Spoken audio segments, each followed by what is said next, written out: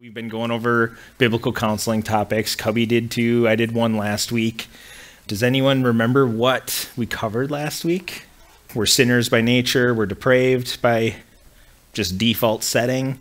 Unless we intentionally go after the heart in the counseling room, here's something. We will only affect temporary change. So it's only going to be a temporary thing. It's not going to be lasting. Like there might be some relief, there might be some change initially, but the sinful flesh will kind of take over in the end, and they'll kind of go back. A lot of times it even goes worse later. Heart change can only occur when God sends his Holy Spirit into the heart, right? We talked about that. So it's important for us to pray. Like that's actually key. If we're not praying, there's not likely going to be a lot of heart change taking place because that's all spirit led. So we need to be, the practical applications were pray for them because we know that the Spirit does the work. We can live our life as an example, and we can share our faith and the gospel with them, which is the perfect segue into what we're talking about tonight, which is sharing the gospel. It's presenting the gospel to somebody. Who has shared the gospel or presented it to anyone? Has anyone done that? Yeah. Was it kind of scary a little bit? Was it successful? Did they become a believer? That kind of thing? Any feedback? What do you got? I would say it was received pretty well. Good. Very much needed. It was needed and received well. Yeah. That's good. Has anyone shared the gospel and it did not go well? Yeah, you have? You don't have to say it, but that can and does happen. I mentioned last time when I was speaking that there was a time when I shared the gospel with somebody and it went horribly. I remember the first time very distinctly. I was actually in Perkins, which is closed down now, and I was sharing it, and it was met with hostility, but they're a member here now, so that's a cool, like, it came all the way back, like they still came to Christ. So yeah, what we're going to do, we're going to talk about sharing the gospel, but first I got a couple verses that kind of lead us into that. Romans 10, 8 through 10. We're going to be in Romans a little bit before we get into the whole thing, but we're going to start at Romans 10, 8 through 10. It says this, but what does it say? It starts that way. The word is near you, in your mouth and in your heart. That is the word of faith that we proclaim, because if you confess with your mouth that Jesus is Lord and believe in your heart that God raised him from the dead, you will be saved. For with the heart one believes and is justified, and with the mouth one confesses and is saved. So as Christians, we make a profession of faith. We say, yes, we're a believer. We've been saved. We put our faith in Christ. And that's pretty easy to say. But then there's the second piece of that, which is the heart, which we talked about last week. So that's the second piece. That's the Spirit working in us. It regenerates us, gives us that new heart of flesh, and then lives and dwells within us. Yep, if we confess with our mouth and believe in our heart, we will be saved. We will be justified. There is no longer any condemnation for our holy, before a holy and just God. And this is the good news of the gospel. So when we confess with our mouth and believe in our heart, no more condemnation. So that's the good news. That's the good news. That is, like, if we were going to boil it all the way down, the gospel to like one point, that's what it is. There's no longer condemnation. He has made a way for salvation. So Romans 8:1, there is now no longer condemnation for those who are in Christ Jesus. Amazing. That's good. That's the good news. From there, since we have this amazing gift, and since this gift has been extended to all, God has called us to share this good news with the world around us. So Romans 10:14 through 17 says, how then will they call on him in whom they have not believed? And how are they to believe in him of whom they have never heard? And how are they to hear without someone preaching? And how are they to preach unless they are sent? As it is written, how beautiful are the feet of those who preach the good news. So if we parked here for just a second, we can look at this. How then will they call on him whom they have not believed? And then the next layer, they've never heard. So these people, lots of people actually, like our culture here in America is getting kind of It's interesting. When I was growing up, when I was in school, like everybody had heard the gospel. We all knew what was going on. Like we had heard the gospel, people have gone to church, but today you can meet people who've never heard the gospel. They've never heard the good news. And it's a new front for us to share the gospel because they've never heard it. They don't know. And actually, if you look at culture, and I don't want to rabbit trail too much here, but if you look at the culture, you can see people are trying to find wholeness. They're trying to be made complete. And you can see even with like the transgenderism, these people they sense in themselves that there's something not whole, right? And somebody has told them a different way. They said, hey, if you do this, you can be complete. You can be whole. You can be made complete and whole. And you'll find happiness and joy here. So they do it, and they go all in with that. And there's surgeries, there's medications, et cetera, and there's really like lifelong consequences that can happen, side effects from doing that. But they're doing it to be made whole because they haven't heard. They're choosing that over Christ, because we know as believers that the only time you're going to feel fulfilled or complete or whole is the wholeness that we feel with Christ when we're joined to Christ. So they're searching. Clearly they're searching. People are searching for that, but they're following after false prophets. They're following out after false teachings, and with devastating consequences. So here, this is where we come in with this verse. We have received the good news, and after the Holy Spirit worked in our hearts, we received the message with joy. Now, therefore, we are called to share the good news. So how can we do this? Well, we talked about a little bit last week. We do this with how we live our lives. That preaches to, and it tells a story. It's a testimony for people around us. We could do it by leading and participating in Bible studies, coming to youth group like you guys are now, and you guys have small groups after this. Sharing your faith with your friends, maybe teammates, brothers, sisters, family, etc. And in the context of biblical counseling, sharing the gospel should be addressed in every counseling case. Since we're doing a biblical counseling focused series, we're going to talk about that, biblical counseling and presenting the gospel. We'll start off here by, how do we determine if someone needs to hear the gospel? Right? That's a good question. Who needs to hear it? You know, there are some people who are believers. You know, Randy, when he is preaching his sermons every Sunday, his congregation is full of people who are believers. And do they need to hear the gospel every single week, like the same gospel over and over?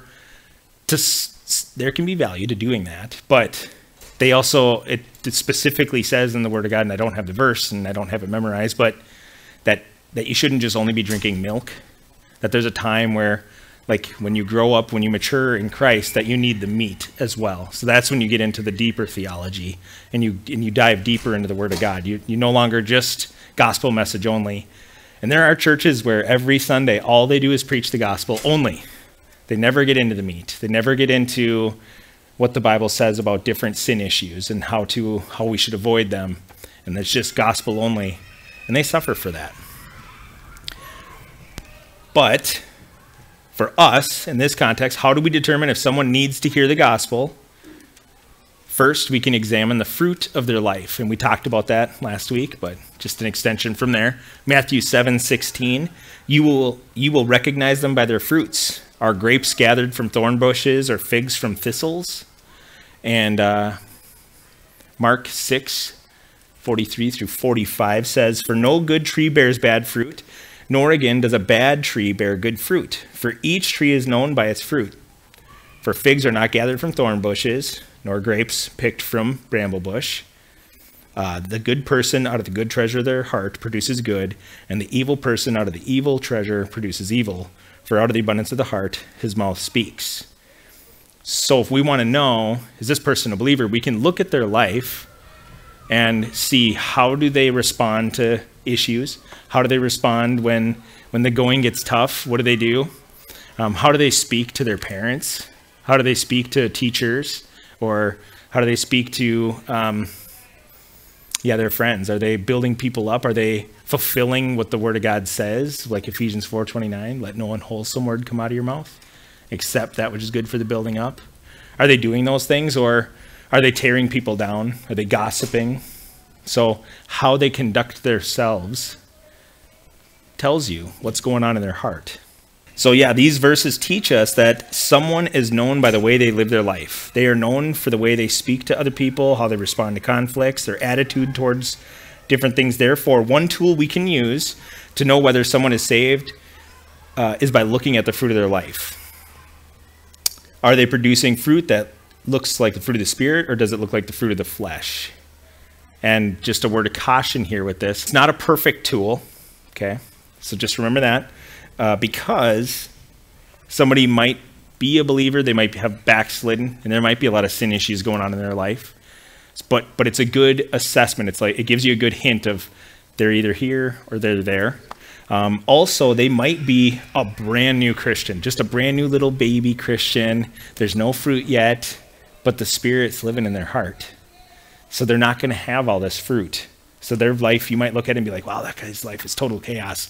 And he's struggling with all these horrible sin issues. They must be an unbeliever. And it's like, well, not exactly. Like, you got to investigate a little bit more. So examining the fruit of their life, good, but not complete. You need more. Next one, ask them if they are a believer.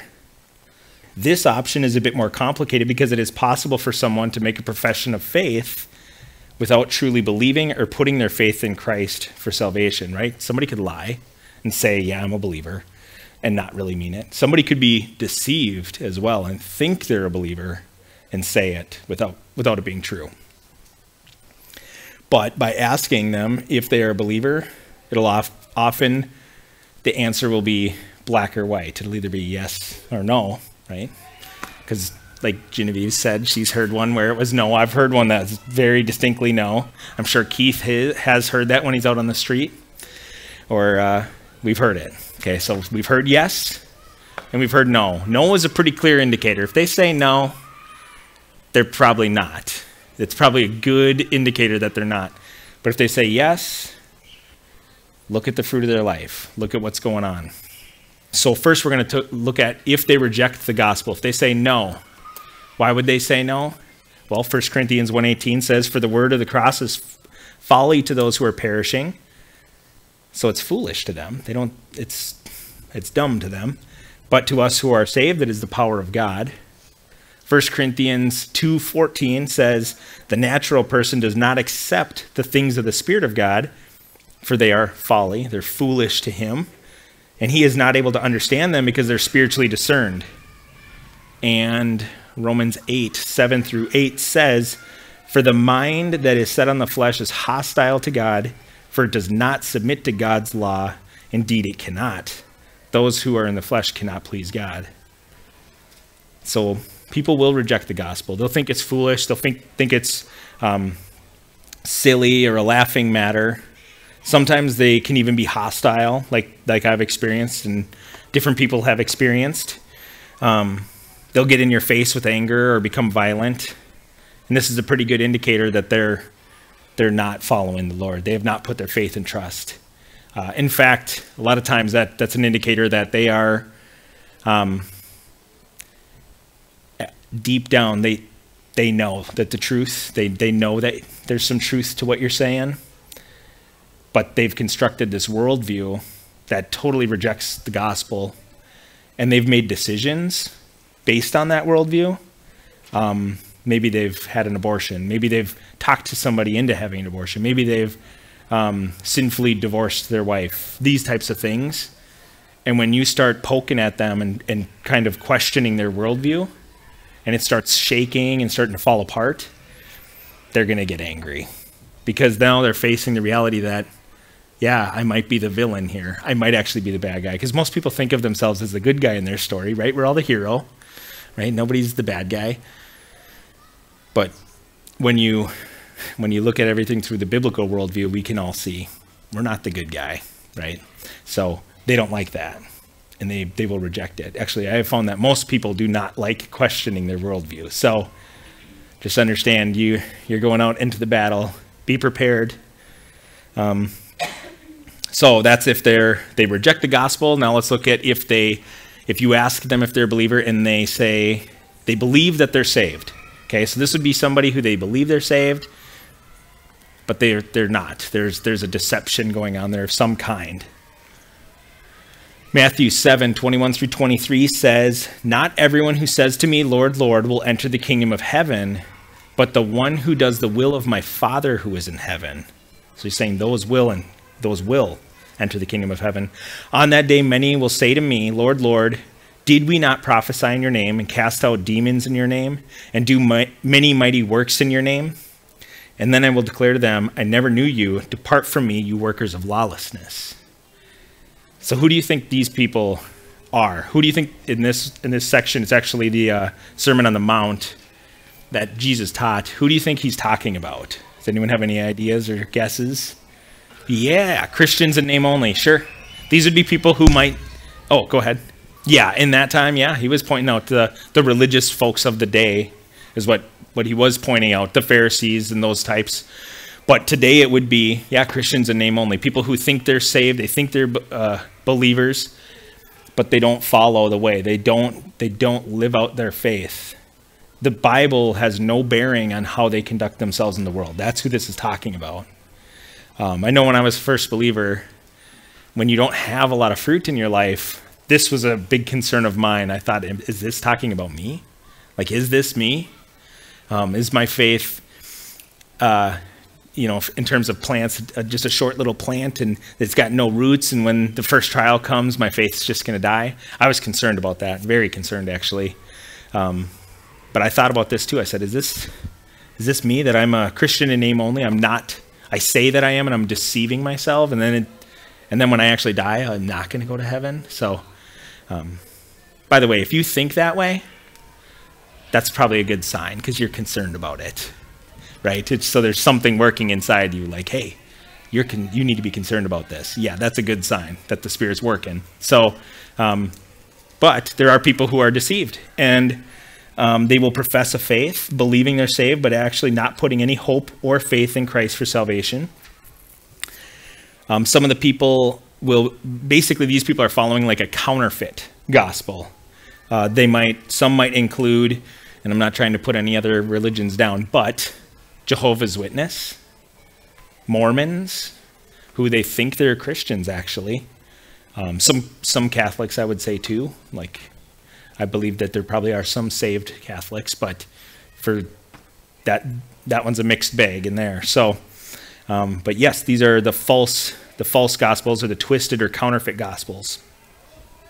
So we got to watch out for these people too. They'll say they're believers, but watch them. How do they live? They say they're a believer. Are they living it out? So, one diagnostic question. If you have one takeaway from tonight, I would like it to be this. This is a question I know, and I know Carrie's a counselor. I know she's heard it, and I bet you she's even said it many times. It's one that Pastor Randy teaches all the counselors to say, and it reveals a lot of their theology, and it reveals their understanding of salvation. And I'll read it. It says, and I would ask somebody this, I say, if while you were on your way home tonight after youth group, and you got into a horrible car accident, and you lost your life, and you found yourself standing before the Lord at the gates of heaven, and he asked you, why should I let you into my heaven? What would you say? Right? So we're standing there, because nobody plans on, and I sincerely pray this doesn't happen, but nobody plans on dying today, right? And, but it's possible. So you're standing there and he asks, why should I let you into my heaven? What are you going to say to that? Does anyone want to try to answer that? You want to try? Go ahead. I feel like me personally, I would say you shouldn't. It's a good answer. You shouldn't. I don't deserve it. That's a good answer. Yeah. Some common answers that you will hear, or especially in the counseling room, some of the common ones will be, I hope that my good outweighs my bad. right? I've hope in the end that I've done more good things than I've done bad things. Well, unfortunately, the Bible teaches that the standard is perfection. So all those bad things are automatically evidence against you. Like you're not getting in, period, full stop. They're also trusting in themselves. How about this one? I'm a pretty good person. I think I'm good enough. The standard is perfection, right? So you've said the good answer, but I'll say what I would, this is like what I think a textbook answer would look like, and I'll try to get through it without getting teary. I'll do my best. Okay, I'd say this. I would say, like you said, that I should not be let in. I am unworthy. I have sinned against God, and I have not earned a perfect righteousness. However, I have put my faith and trust wholly into Christ for salvation. Rather than trusting in myself and my works, my trust is fully in Christ, in the sacrifice he made on the cross, in which he took upon himself the condemnation that was meant for me, and my trust is in the righteousness that he earned by living the perfect life, fulfilling the law of God perfectly. And the scriptures teach me that if I believe in him, put my trust in him, that he will clothe me with that righteousness as a gift, and I will be adopted into the family. So if I am to enter, it is only by God's grace, love, and mercy. So I'm not trusting in myself, fully trusting in the Lord. That would be I don't know, Carrie could critique it. Good answer, a decent answer. That's good, because it's not putting, the whole point is don't put your trust in yourself. Put your trust in what Christ did on the cross and what he did in his life by fulfilling the law perfectly, earning righteousness. One thing before we go to the actual core of this, which is going to be presenting the gospel, I want to talk about motives for a second. This is really short, actually. But when we go to present the gospel with somebody, we should have a sincere desire to save that person's soul, to help them. Like we have, for better or worse, stumbled upon this truth in our lives, or somebody shared the gospel with us, and praise God, God did a work in our heart and caused us to believe, and we're believers, and we have this treasure now. We have this amazing gift, and people are suffering in the world. The world right around us, maybe even in your own households, people are suffering. And we have this amazing gift. So it starts with a sincere desire to help them. The attitudes we should have about this is gentleness. Talks about that in Galatians 6:1-2. Brothers, you who are spiritual, in a spirit of gentleness. We should...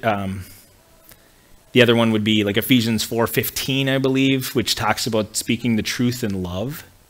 So it should be rooted in love. It shouldn't be I know something you don't. There should be no levels of pride in it. And because we know that, like some of those verses I talked about, the natural default setting is going to be to look at it as foolishness and to reject it. We should not be surprised if that's the result, that they reject it or they can't accept it. What that tells you is, got to pray for them. But like really pray for them, because we need the Spirit to do a work in their heart. Like write it down, or however you do it. Just remember, maybe anytime it comes to your mind, anytime somebody comes to your mind, just pray for them. And keep praying for them. And keep praying for them. And seek opportunities to share the gospel with them, sure. But be praying for them. I think I beat that one to death. So let's look at it. So the gospel presentation. Has anyone actually gone through the gospel presentation, the Stuart Scott edition? Yeah, some few. I'm not going to go through the whole thing. In fact, I'm going to do this pretty brief. Like we're going to blast through it really fast, exceptionally fast. And some of the headings that I'm going to go over aren't exactly word for word the headings in there. What I'm trying to do tonight is give you the gist. I want you to have the core, truly the core elements. So I'm going to give you a heading and a goal. We can talk about it a little bit. Heading, goal, and we'll go with that. And then we'll just close out, and then you guys can go to your small groups and talk about it. So it might be shorter than I think. I don't know how long it's going to go. We'll see. So the overview Here are the core elements that I have found, and I actually met with Pastor Randy this past week, and I sat him down because the gospel presentation is, I've known that it's a valuable tool, but I didn't fully understand how to use it. And he has them broken down into sections, but or it is broken down into sections, but I didn't understand what is important in each section. Like before I move to the next one, I need to know what I'm supposed to be teaching. So we're going to go through each one of these one at a time. So if you're writing them, I'm about to click, but I have them rewritten on every slide. So we should be good right there. There you go. So the first one is the character of God, majesty, holiness, and justice. So this is where we'd want to start. We're going to talk about God to start. Our goal in this section is to emphasize the majesty and holiness of God. He is pure light, and no darkness is in him at all. He is set apart. It's also to emphasize his perfect justice. So the majesty, holiness, justice. He will not overlook any iniquity or sin, and nothing will be hidden from him. Therefore, if anyone has something to hide, they should be consumed by terror. Like you should be afraid, actually, because if you have something to hide, and we know that his justice is perfect. Think about a judge, right, in a courtroom. So they're sitting there on their, I don't know, I don't want to call it a throne, but it seems like it's a throne. It's a high up chair with the gavel and everything. He's got the black robe. And let's say I'm there because I was speeding. And let's say I was guilty, actually. I was caught red-handed. They knew it. I was speeding. It was a criminal offense. Let's say I was going double the speed limit. I was going 150. That's crazy. Like, you should be arrested for that. Full disclosure, high schoolers, don't do it. You get a job as a cop or a paramedic or something like that. Then you can drive fast and it's legal. But don't do it until you can do it legally, okay? Or a race car driver. Anyway, so I'm standing there before the judge, and I'm guilty, and he asks, did you do this? And I'm like, yep, I did it. And he's like, you know what? Because you were truthful, I'm gonna let you off on this. And he's like, we're just gonna let you off. We're just gonna take it all off. Hits the gavel, not guilty. That was a benefit to me, right? Huge benefit to me. But was his justice perfect? It wasn't perfect. Because I was wrong. I did commit the crime. And if he was going to have perfect justice, every crime would be guilty. Everyone, no matter what. And his justice, God's justice, is perfect. Every single time, no matter what. There's nothing that will be hidden on the day of judgment. Everything will be revealed. So therefore, if somebody has something to hide, there should be a fear. So when we're going through the first section, our goal is to establish a reverence for the Lord. I think I have it there. Yes. Reverence. So I looked up the definition because I don't know how many of you are going around using reverence every day. Maybe some. I don't. Reverence means profound respect and esteem mingled with fear and affection as for a holy being or place, holy place. So it's a respect. It's an esteem. They like looking up to it, and it's mingled with fear. So if you think of the Lord, if his justice is perfect, there's going to be fear there. But there's also like a respect because he is holy, he is set apart, he is perfect, his justice is perfect. So reverence, having a reverent view of God is very appropriate. That's the right view. So reverence, that is our goal here. I don't know if I have anything after this for that. And if there's anything you want to add, counselor, well, if there is when we're going through, just let me know. But yeah, I do have some verses and stuff, but actually what I did do is I printed off the gospel presentations. I have enough for everyone for the small groups.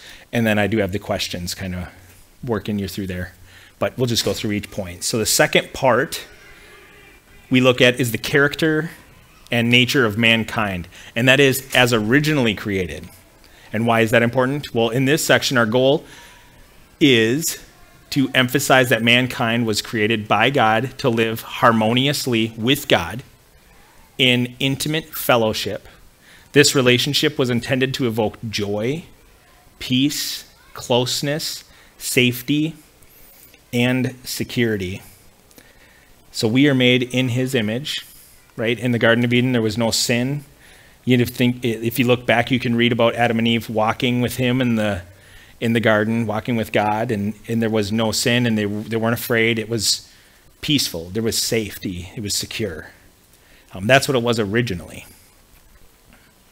And also, when man was made in his image, everything we did brought glory to him, which is pretty cool. As believers, when we fulfill the law of God in our actions, when we make the word become flesh in us, we are actually bringing glory to God in the same way. So that's pretty cool. So that's what we're trying to do. We're trying to point out, I'll go back to that just for a second. Yep, emphasize that mankind was, the focus here is like the intimate fellowship, the harmony, the joy, the peace, the closeness. Next one, the nature of sin. So the goal, sin originated in heaven, which is interesting, right? When Satan sought to be God himself, right? He rebelled and he wanted to be God. So he was actually, it says that there was a battle and Satan was thrown out of heaven with a third of the angels, or it says in Revelation, a third of the stars came with him. And that God actually created hell for Satan and the demons, the fallen angels. Okay, so that's interesting. Sin, it makes sense, though, because then when man was walking through the garden, or when Eve stumbled upon the serpent, right, he had already fallen. Right? He had already fallen because he was trying to deceive Eve. Man sinned against God with the same sin, actually, desiring to be our own God, because the serpent said, you will not surely die. You will be like God. And then she went on from there, but then she saw the fruit, saw that it was good to eat, and then it made us like God. Ate the apple. That sin is still plaguing us today. In our society, in our culture, it's a plague. So that was it, to desire to be our own God. It was an act of mutiny and rebellion. Our goal is, in this section, is to define and illustrate what sin is and how it functions. Sin by nature separates. I know a lot of you have heard this, but when you're sharing the gospel, they won't have heard this. So remember that. Like they're not going to know these things. It divides husbands and wives. It divides parents from children, or children from parents. It divides brothers and sisters. It divides friends, when friends have falling out, etc., coworkers. So anytime there is division, you can be certain that sin is present. So that's really what we're trying to emphasize here. And especially in the context of biblical counseling, because they're probably in biblical counseling because things are not going well. Maybe there's some sin issues going on. Maybe there's some separation, especially in a marriage situation. You'll see that. The married couple they'll come in and they're, the husband's like this and the wife's like this on the other side, and like they're not only separated in the sense that they aren't they're not having an intimate relationship, like a close relationship, but they're physically separated, like leaning on their chair away. It's pretty obvious. You'll see it. If you know what to look for, you can see it. Some people are good at hiding it. So that's what we're trying to teach. That's the point of teaching the sin. And then man's hopelessness. So the goal here is to illustrate mankind's objective stance before a holy, perfect, and just God. No person will be found righteous or justified on their own merit or works, nor can it be earned by works. You can't earn the salvation nor the righteousness. Man cannot be justified by being born into a Christian family. For example, let's say both your parents are Christian and they are making you go to a youth group and you're like, I don't know about this Christianity stuff. Well, the fact that they're believers won't get you in. Like, you have to have your own salvation. You have to have your own faith. Our sin debt is hopelessly beyond what we could ever imagine to atone for on our own, or pay on our own. We can't pay for it on our own. So that's the next section, talking about man's hopelessness. Then when we get to this point, so we've talked about the character of God. We started with that, that he is perfect, that his judgments are perfect. Then we talked about man. Man was made in his image. We had closeness with God. We had a good relationship with him. Sin came into the world and it separated everything. And now our sin debt is so high that we have no hope. Okay. So at this point, this is what Pastor Randy actually suggested. We do a summary and we summarize the first 4 sections. This summary is meant to emphasize the severity and seriousness. Come back, screen. Seriousness of the situation. If that something doesn't change, they can only look forward to damnation for eternity. So before we move on, like I just recapped, you'll want to recap. So when you're sharing this, you'd want to recap it and say, hey, God is perfect and holy. His justice is always perfect. Man was created by God in his image to enjoy an intimate, close relationship with him, glorifying God in all that we do. Sin originated in heaven and spread to mankind. It separated us from this harmonious and intimate relationship with God, and it separates us from each other.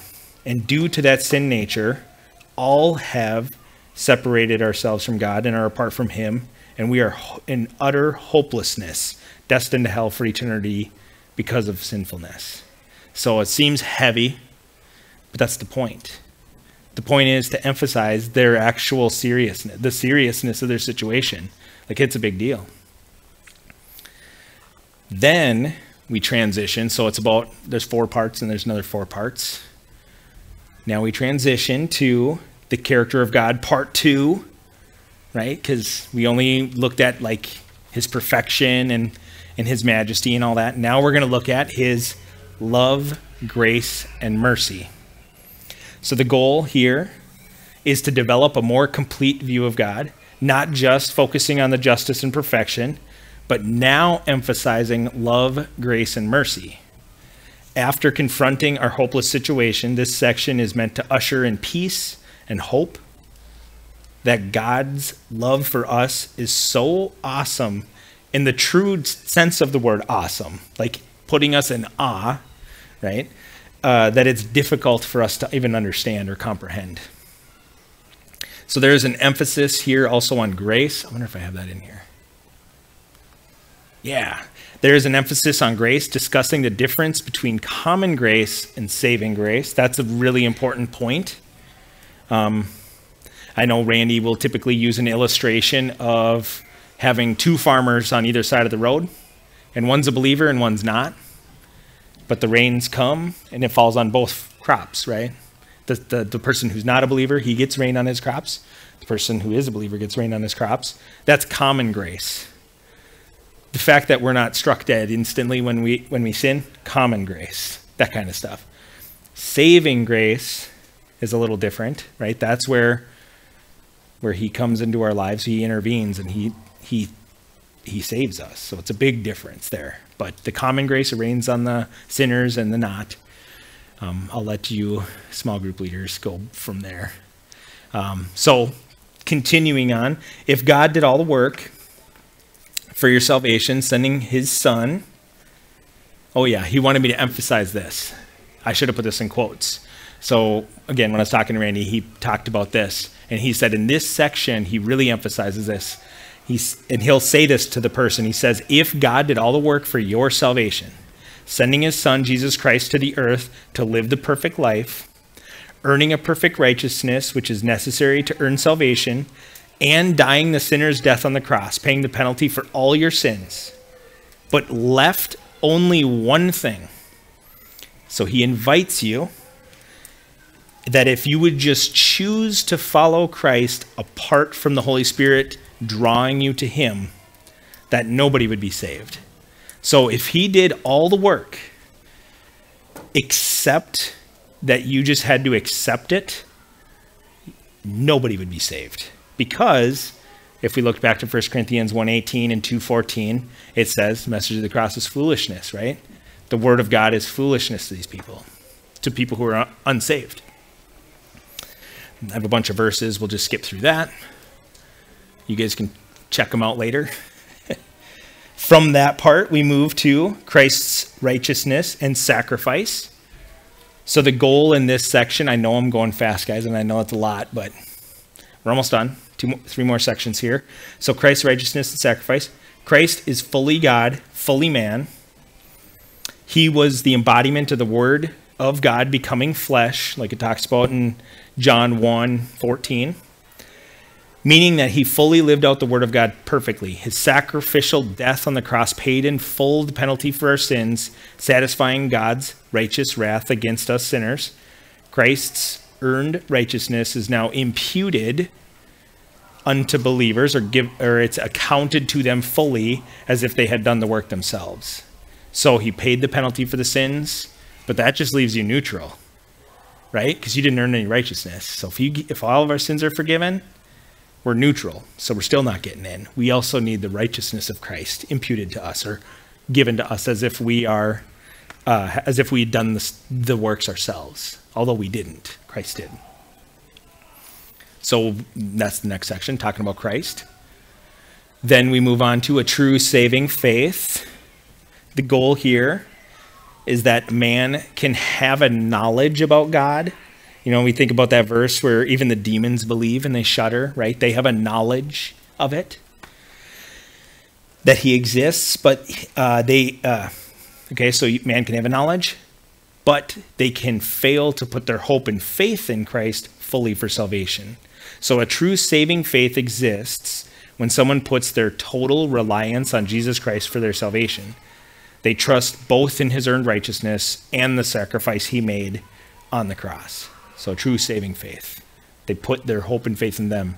I know there's a short little, it's not a hymn, but it's like a little saying where it says, "Nothing to the cross I bring, wholly to the cross I cling." So I bring nothing to my salvation, and I fully trust in what happened on the cross. And the last one here, and this is kind of where it ends, and this is actually the jump off point, typically for, in Randy's case, how he uses it. But this is typically a jump off point in the counseling process where he goes through a list of the wrong ways to come to the Lord. And the goal in this section is to review a variety of different ways that people can turn to the Lord for salvation. So the wrong ways to do it. This is meant for their self-reflection. So as you go through this section, reading each verse and explaining and discussing why each way is wrong, the individual has an opportunity to consider their own motives here. Okay, this is often the point that will jump into the counseling process and transition away with such a heavy emphasis on the gospel. So we'll shift away from that towards the counseling process. And in the gospel presentation, he has a list of them. I don't have it listed in front of me, but there's a list of reasons why I would be wrong. One would be that I'm good already, and if I follow the Lord, I can be a little bit better. Wrong thinking. Or I'm gonna put my faith in Christ for what I can get out of it. And that's, I'd say there's probably a lot of people who have done that. Like, I can get this out of it, so I'm going to do it. And that's the wrong reason too. So, yeah, that's the whole process. So I went from the start all the way to the finish, and this is where you would jump off. You know, when you're going through that list, if somebody's like, you know what, I relate to that, then you would kind of hop off after, because you know you gathered the data, you did all those things. That was like week 2, I think, when Cubby was teaching, the second week of this. You've gathered the data. You know where their issues are. You have a good idea of where their sin issues are. So you can kind of emphasize that when you're going through anyway. Again, spirit of gentleness, sincere love, not to condemn and be mean to them, but for their good. And then you jump off, and that's where you go, right into the counseling process. But I'll let Cubby teach about that, because then he'll get into the progressive sanctification and all that. So, yeah, you guys have heard it all now. I do have a quick summary, I guess. This isn't in my notes, so I'll have to read it on the screen. So, summary. Sharing the gospel is a responsibility of all believers, right? Not just counselors, not just pastors. Anyone who's a believer can do it. Some people are more skilled at it than others, but if you think, I'm not really skilled to do that, then get skilled to do it. Like practice doing it. Study the Word of God. That'll be a good way to build up that skill. We should, when we're going to share the gospel, determine if somebody needs to hear the gospel by examining the fruit of their life. What does it look like? By asking them if they're a believer, right? And then you can also ask that diagnostic question. It'll reveal a lot of what they think. Are they going to earn their salvation? Is their good going to outweigh their bad? It tells you what they think of God. How perfect is his justice? That kind of stuff was revealed in that answer. And then 3, understanding the core elements of the gospel and the gospel presentation helps us be more effective when sharing the gospel. So if we read through it, if you guys work your way through it a couple times maybe, if you have time, but just be thinking about how does this all weave together? Because there is a line when you go through that gospel presentation, there's a line going through there. There's a purpose. It can seem just like a Bible study of theology, but there's a purpose going through it. So the summary that I just gave you, not this one, but when I summarize those 8 points, that's the line. So be thinking about that when you're going through it. And that's all I got. Heavenly Father, I just again want to thank you for planting this church here, for bringing this youth group together and causing it to grow. It's amazing to see so many high schoolers here willing to learn about your word and study what your word has to say for them and for their life. I pray that as they go out into the world, that you would prepare them to share the gospel and to just have a good understanding of what the gospel is and what it means for the unsaved. And that when it's received with joy, that they can share in that joy. And when it's received with hostility and anger, that they'll understand what needs to be done next, and that is to pray for that person's heart, to pray that there would be heart change. Because we know, God, that unless you do the work, and unless you send your Spirit, somebody who resists the gospel will not be saved. So having that understanding is just amazing. I pray that as we go out into the world and share the gospel, I pray that you would use this church and these high schoolers mightily to spread the gospel in this community and even further. I pray that you'd make them effective instruments in your hands for your glory and for your good. And I pray that you'd watch over them the rest of the week. In your name we pray. Amen.